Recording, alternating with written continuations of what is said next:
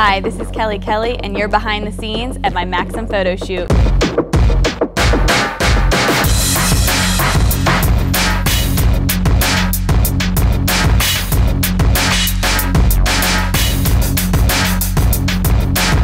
I do like this car. It's hot. I know how to change a tire. I've had to do that once or twice. I like to drive very fast. The fastest I've ever gone would have to be 140 miles per hour. Driving that fast, I was going to spring break in Panama and I was like 16 years old, and so I just got in my car. My poor mother, when she sees this, she's gonna be hating life. But I hit a semi, drove off into the middle of the road, and the whole car was smashed in. I don't know how we didn't wreck or anything. He was like, "Okay, you guys okay?" I was like, "Yeah, I'm not calling anybody, just go." Because my mom would have found out, she would have killed me.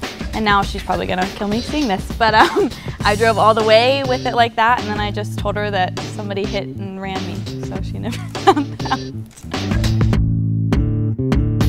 The weirdest gift I ever got was probably from an ex, and it was like this 4-leaf clover that he probably got from a pinball machine, and it literally, when I put it on, fell off. Like, the thing broke. I was just like, "You've got to be kidding me, really?"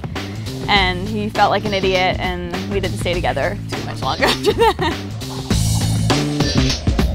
I've gone 3 times to Iraq and 1 to Afghanistan, and we perform shows in front of the troops every year. Oh yeah, we rode around on a lot of tanks, Black Hawks. We shot some missiles, which were pretty insane. And the special ops actually took us to the middle of like the desert and just let us shoot for like an hour. So it was the craziest thing. It was so neat.